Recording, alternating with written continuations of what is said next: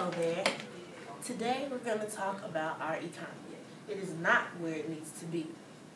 There is too much unemployment and we need to grow. And we have a plan.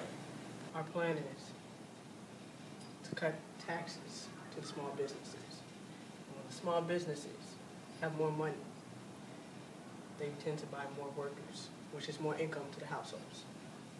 When the households have more income, they spend more money in the product market, which brings back revenue to the firms. When the firms have more money, they put more money into the workers. Makes a cycle. As the firm, I receive more money to spend on workers.